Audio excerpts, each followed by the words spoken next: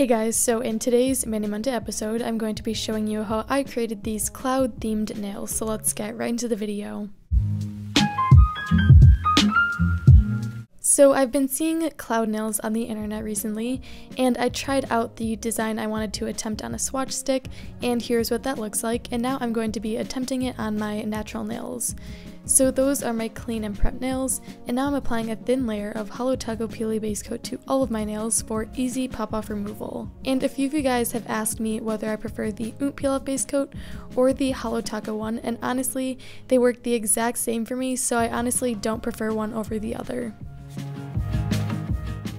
And once I've let the peel off base coat dry, I'm going to choose my colors. So I'm going to be using Delicate White as well as Crystal Clear from Sparkle & Co. And I will also be using my Base Bond Liquid. So I'm going to apply a thin layer of the base to my entire nail, and then dip into the powder and tap off any excess. And for this manicure, I did the white on my thumb, pointer, and pinky nail, and then my middle and ring nail were the accents with the clouds. So I'm going to let you guys watch me do the 2 coats of white.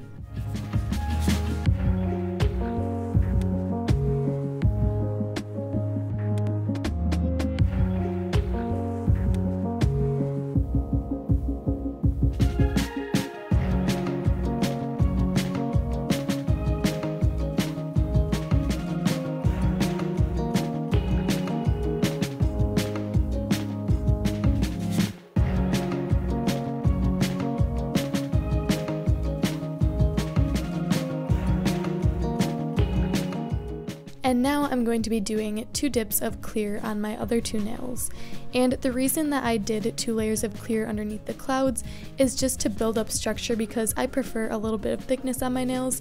If you want your nails to be a little bit more natural or thinner, you could definitely skip this step.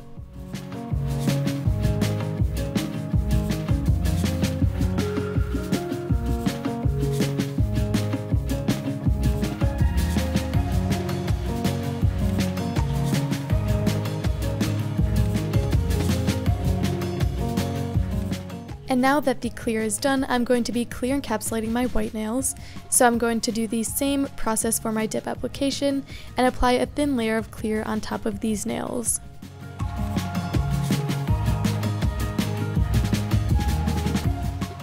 And now I'm going to be going in with Sparkle & Co. Solidify, and this is a dip powder activator, and I'm applying 2 generous layers of this to all of my nails to harden up the powder and make it ready for filing.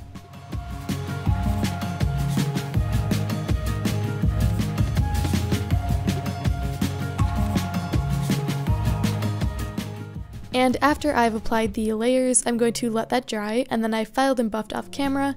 And now I'm going to be applying my Model 1's gel top coat to the 2 accent nails. And the reason that I am applying a gel top coat is so the nail powder has something to buff into, and it is especially important that you use a no wipe top coat, otherwise the nail powder won't properly buff into the gel top coat. And after that layer, I'm going to cure, and now I'm going to be applying a layer of the What's Up Nails Aurora pigment to my fingers, and this will give a super pretty iridescent effect. And I decided to add this powder just to make it look a little bit more like a sky and add some more design to the nail. So I'm just going to buff that in with my finger, and this powder is absolutely beautiful.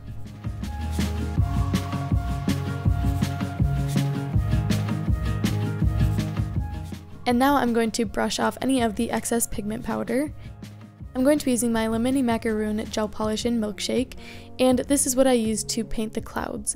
So I'm just putting a small amount of it on the top of one of my dip jars, and now with the back of one of my nail art brushes, I'm going to be creating clusters of dots in the shape of clouds. And this nail art design is super easy. You don't have to have a lot of skill to do this technique, because it is sort of sporadic and however you want the clouds to be, so there is no specific way that you have to create them. So I'm going to let you guys watch me do the clouds on these nails.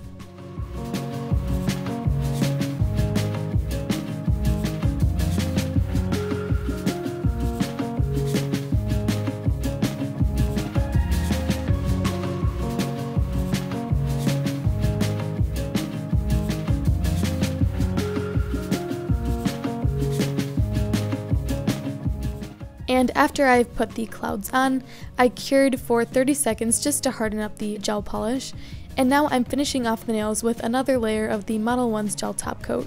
And this will especially give the dip powder nails a glossy shine, but also seal in the cloud design and the nail powder on my other nails. So I applied a thin layer, cured for 30 seconds, and then I will come back for cuticle oil application.